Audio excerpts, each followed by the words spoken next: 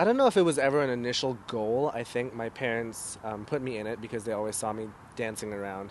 And originally, I didn't want to dance. I said dancing was only for girls. And but eventually, they convinced me. They brought me to a show, and I wanted to start right away. I started with jazz and tap. And then after a couple years, my teacher said, if you want to get serious in dancing, you have to take ballet.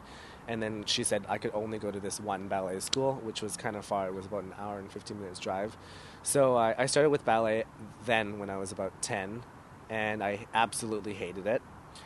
Um, but I kept doing it because it was really important for my technique and the progression of my dancing. So after about 3 or 4 years of really, really dry, basic learning, I started to love it a lot more. And then it just kind of became a natural progression and things just happened. And then I joined a ballet company.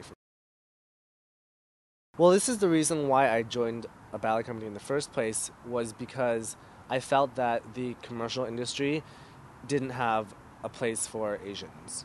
So I made a very conscious decision when I was 14 or 15 years old.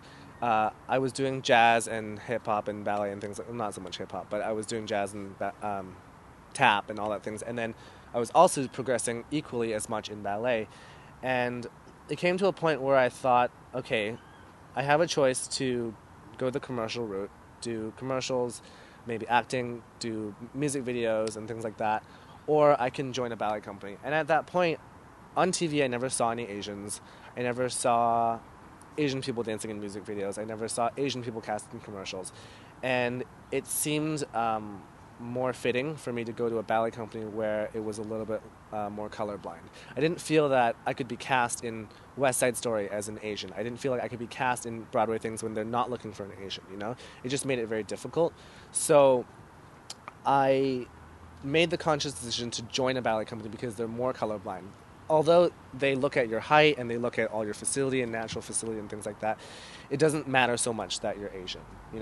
And so 7 years down the road, after I had been dancing with the ballet company for 7, 8 years, I did start seeing more of those things. I did start seeing Asians in commercials and things like that, and that's what kind of propelled me to do So You Think You Can Dance. Is that I did miss those other forms of dancing so much, and so I did the show, and it kind of launched me back into the public media, and it was a very good thing, and it was there. I got a great response, and because the timing is more right now that there are Asian faces in the media, it's given me a chance to pursue what I also wanted to pursue when I was younger, when I made that conscious decision to pursue ballet.